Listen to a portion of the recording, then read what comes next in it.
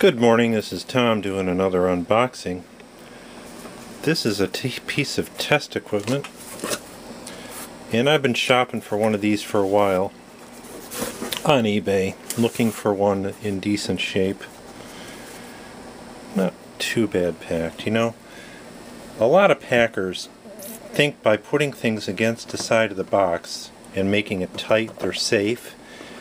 One good whack on the side of this and you're going to damage this. You should have really 2 inches around every item. The foam is nice, but they should have a bigger box and have foam there. Hopefully there's no damage to this. It looks okay. But I wish people that sold electronics on eBay did a better job. Oh yeah, and I just realized sticking my hand under this, there's no foam underneath it. So there was foam on top, but none underneath it, none on the one side. So one good whack on the bottom or on that side and this thing would be damaged. You got to have cushioning completely on every side of the item, especially when you're dealing with old tube equipment. And that's what this is. Trying to let my camera focus. One of my favorite YouTubers is Bob B. Anderson TV, and he does TV restorations, and he has one of these, and he's done a number of videos on it, and he uses it all the time. It's a capacitor checker, and it's made by Solar, and it's just a neat looking piece of equipment. This here is a eye tube with the green fluorescent eye.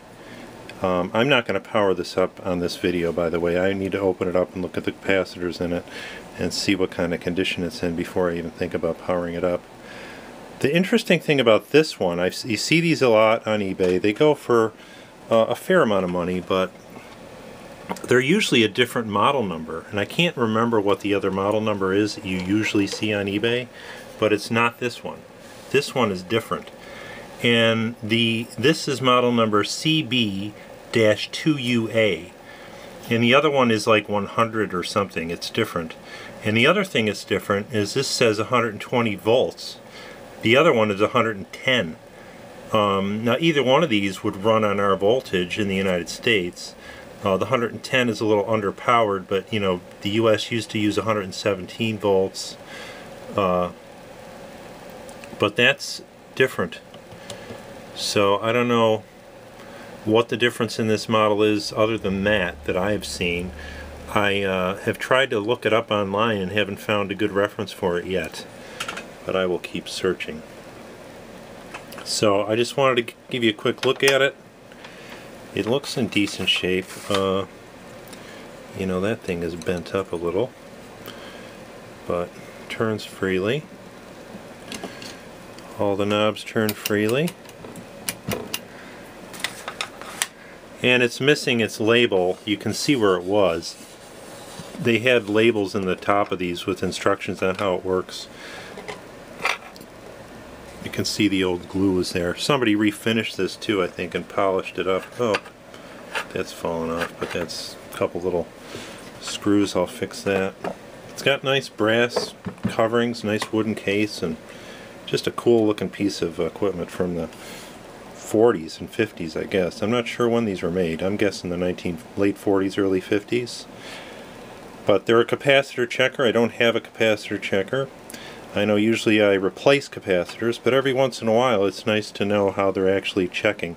And the nice thing about this one, by the way, as long as we're talking about it, is this puts high voltage through the capacitor, which gives you a true reading of how good the capacitor is. And whoever owned this before actually wrote the voltages on here. You can see 1 through 5. Let me try to focus this.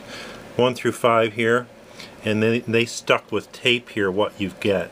75 volts, 130 volts, 210 volts, 300 volts, or 350 volts. You're actually putting that much voltage through the capacitor under test, and you get a good reading of how much leakage it has with real voltage going through it. Where if you use a modern digital multimeter, which I have one that does test capacitors, they don't put voltage through them. They put a very minimal amount of voltage through them, and it's not a very good, it's not a very accurate checker. So this will be fun to play with. I'll probably have it out in some future videos. And I'm probably going to check some of the capacitors I pull out of that Kenwood just to see what they test as, if they were leaky or not. Just for fun, even though I'm putting all new ones in it regardless. Even if they were testing good, I'm still putting the new ones in. Thanks for watching. This is Tom saying 73.